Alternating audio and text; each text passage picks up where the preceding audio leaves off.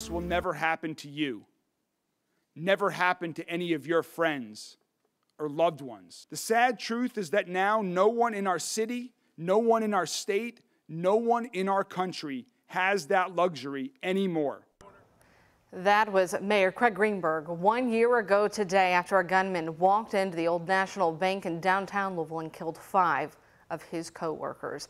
That tragedy changed our city forever. Today, Louisville and our neighboring communities will honor those victims and survivors of that attack. Let us never forget Dina Eckert, Tommy Elliott, Jim Tutt, Joshua Barrick, and Juliana Farmer. They were all the employees at that bank and were killed the morning of April 10th of last year. For their families, it's been a year of grieving, processing, and healing. Last month, we had the chance to talk with Josh's wife, Jessica Barrick. She said in the days and months following her husband's death, getting through that day to day of this new world was a battle. It was just trying to survive those first few days with the kids. And some days it's still like that. We were just kind of getting to this sweet spot where the kids were more self-sufficient and doing their own thing, and he and I had our time again. And it's so unfair to think about all that we were robbed of. Jessica said she and the kids talk often about their dad and remember him for all that he was and still is for that sweet family. Kids they'll draw him pictures and they leave them on the table back there, and we go visit him. But we tell stories about him all the time. Remember when Dad did this and he made me laugh here. The laughter was a big part of our life, so we're trying to get that back. And she said they are moving forward, but they'll never move on. Today will be another step in that journey. At 2:30 this afternoon, Mayor Craig Greenberg will be joined by Kentucky Governor Andy Beshear, the CEO of Old National Bank, and multiple others to honor those victims.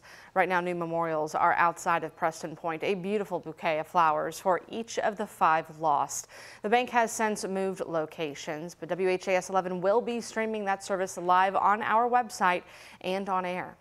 LMPD officer Nick Wilt, as you may remember, was shot in the head while responding to that shooting. His family said back in February he was showing signs of semi-independence and is also able to walk with the use of a cane, though still facing challenges, particularly with the use of his left arm. Well, today, the gun shop that sold the gunman the weapon used that day now faces a second lawsuit. It was filed by the families of Tommy Elliott, Juliana Farmer, and Dina Eckert, and includes a gun accessory supplier and manufacturer. The suit claims River City Firearms ignored red flags when the gunman bought the AR-15 used in that shooting, also accusing the manufacturers of failing to ensure the product it makes are not sold to people who pose a risk to themselves and others. This is similar to that lawsuit filed back in January by 4 survivors in that shooting and with the families of Joshua Tutt and James Tutt and Joshua Barrick. So far, River City Firearms has not responded to our request for comment. In remembrance of those lost, all Old National Bank locations in Louisville will be closed today. All other locations will close at 2, so team members can participate in a walk to remember. Old National Bank and the American Red Cross also partnering together this afternoon and hosting a blood drive. We know blood donations were critical in saving lives last April. There are 5 participating blood donation centers throughout the city. Their hours vary from now until 6 tonight, depending on the location.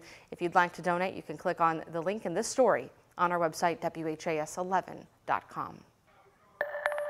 If I go back, 30 years and you told me that fire and EMS would be wearing ballistic equipment, I'd have told you were, way out in la la land. It has, however, become a reality for so many of our first responders, equipment that can be crucial to your rescue and saving lives in an emergency. Tonight at 6, a year after the Old National Bank shooting, the head of Metro Emergency Services explains how the EMS response to mass shootings has changed over the years and why. Indiana State Police are investigating an officer-involved shooting that led to the death of a woman in North Vernon. It happened around 7 last night at a home on Thomas Street. Police said 23-year-old Rachel Blake was armed with a knife inside of a home, and after numerous attempts to get her to drop the weapon, police said Blake refused and then moved forward toward them. That's when 2 officers fired at Blake. She died at the scene. All the officers involved have been placed on administrative leave. Former Clark County Sheriff Jamie Knoll is back behind bars after a judge found him in contempt of court. And we've just learned his trial was pushed from a May date to November. Knoll remains in the Scott County Jail for tax fraud and corrupt business influence. He'll spend 60 days there after 2 pistols were found inside his home. And that was in violation of his bond agreement set by Judge Larry Metlock back in November. During a tense 3-hour-long hearing yesterday, Knoll's attorneys say he believed all of his guns had been turned over except the one shotgun he was allowed to have. Judge Medlock said it was Knoll's responsibility to ensure all those guns were given up, getting so upset he broke his gavel block. I told Mr. Knoll, don't do anything stupid. Do not try to deceive me, defy me. You will not like the consequences. Today is that day. You don't interpret the law. You don't enforce the law. You're not above the law. Prosecutor Rick Hurdle said he thinks when Knoll is released, he'll have the same bond conditions. Knoll's trial set for November 6th. Tonight we will find out how JCPS plans to bus students in the fall. The school board called a special meeting this evening to vote on its transportation plan. The board tabled that same vote 2 weeks ago, saying it needed more time to review a recently released audit on the transportation system and now weighing 4 options. The first would provide bus transportation only to students attending their reside schools, cutting out the majority of magnet and traditional school kids. Option 2 would create a hub for bus pickup and drop-offs. 3 would keep things as they are, and option 4 would provide bus service only to schools meeting a threshold of economically disadvantaged kids. The board has not revealed which plans it's voting to approve tonight. That meeting is set for 6 o'clock, and we'll be there. A match made in hog heaven, as they say. Arkansas just announced John Calipari is the new head coach of the Razorbacks. Posting this video to Twitter this morning, Cal's leaving Kentucky after 15 seasons. The last few weeks, we've come to realize that this program probably needs to hear another voice, that the university as a whole has to have another voice giving guidance about this program. Calipari won more than 400 games at UK, including a national title, but many fans grew frustrated with early NCAA tournament exits the last few years, including this year when 14th seeded Oakland took out the Cats in the first round. Now many are split about Calipari's exit.